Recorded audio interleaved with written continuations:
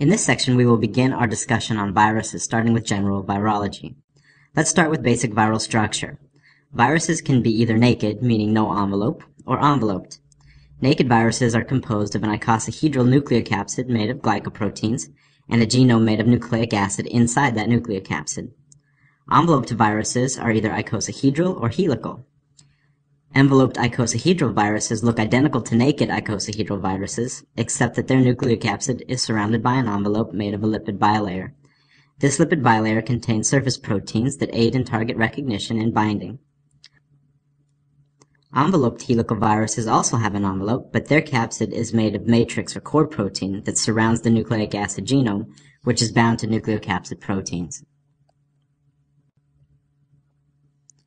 Viruses, like bacteria, need to find ways to diversify through genetic recombination. Here are 4 ways in which they accomplish this. The first is through recombination, which is an exchange of genes between 2 chromosomes by crossing over within regions of significant base sequence homology. Reassortment is another type of genetic diversification, which occurs when viruses that have segmented genomes, like influenza virus, exchange some of these segments. These occur at a high rate and are known as high frequency of recombination. This is also the cause of the worldwide influenza pandemics. Complementation occurs when one of 2 viruses that infect the cell has a mutation that results in a non-functional protein. The non-mutated virus then complements the mutated one by making a functional protein that serves both viruses. Phenotypic mixing occurs with simultaneous infection of a cell with 2 viruses. Genome of virus A can be partially or completely coated, forming a pseudovirion with the surface proteins of virus B. The type B protein coat then determines the infectivity of the phenotypically mixed virus. However, the progeny from this infection actually will have a type A coat because it is encoded by the type A genetic material.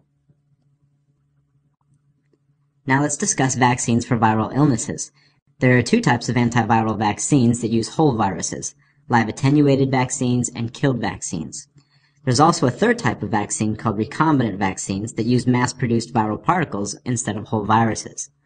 Live attenuated vaccines induce both humoral and cell-mediated immunity because of their ability to create an infectious-like state within the host, but they can also have reversions in which they revert to virulence on rare occasions. Killed vaccines induce only humoral immunity because they don't induce an infectious state, but they are stable. Live attenuated vaccines include smallpox, yellow fever, chickenpox or varicella-zoster virus, Sabin's poliovirus, and MMR. You can remember this with the mnemonic, live, one night only. See small yellow chickens get vaccinated with Sabin's and MMR.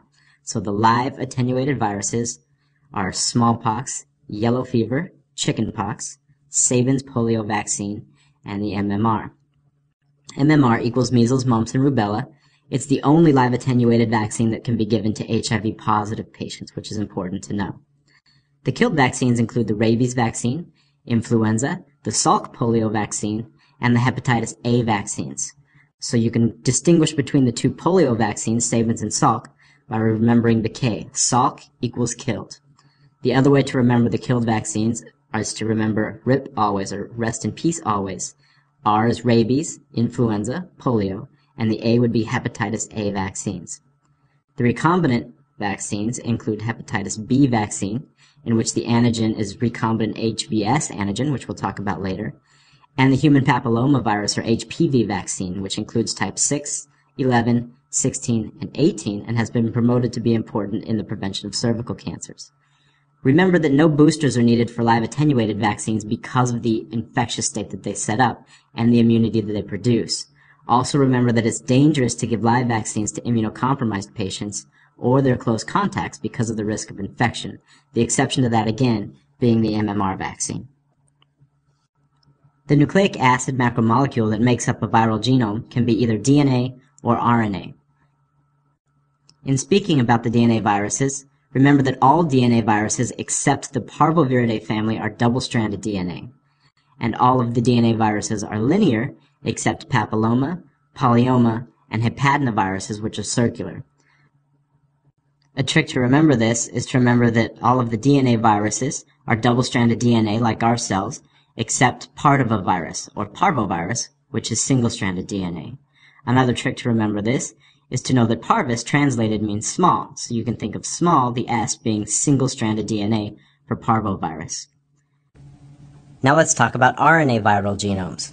All RNA viruses except Reoviridae are single-stranded RNA, so you can remember this by remembering that all are ssRNA like our mRNA, except Rapidovirus or Reovirus, which is double-stranded RNA, so repeating two strands, double-stranded RNA, Reo or Rapidovirus.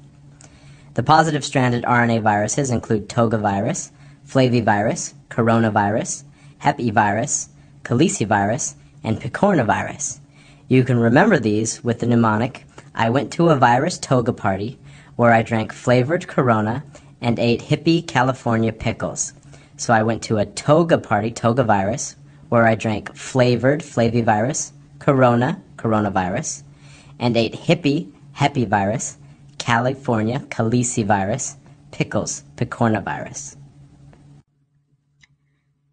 Purified nucleic acids from most double-stranded DNA viruses and most positive or plus-strand single-stranded RNA viruses are infectious, meaning that they by themselves have the ability to produce new viruses.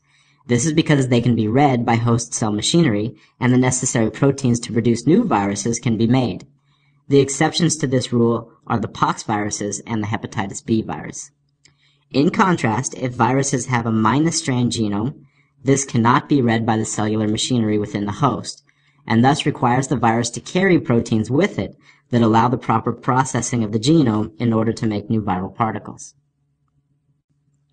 As far as virus ploidy is concerned, all viruses are haploid, meaning they have one copy of their genome, either DNA or RNA, except for retroviruses. Retroviruses have two identical single-stranded RNA molecules, and since they have two copies of their genome, they're considered diploid. As far as replication is concerned, for DNA viruses, all of them replicate within the nucleus except for poxvirus. This is because poxvirus has its own replication machinery. RNA viruses all replicate in the cytoplasm except for influenza virus and retroviruses. Remember that we said that viruses that do not have envelopes are referred to as naked viruses. This is one of the properties that microbiologists use to classify viruses. There are 7 virus families that are naked.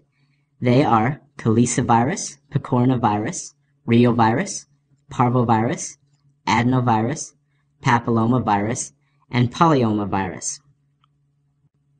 You can remember this by remembering the mnemonic naked CPR and pap smear.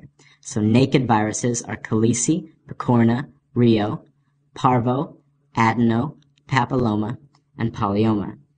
Generally, enveloped viruses acquire their envelopes from the plasma membrane when they exit from the cell.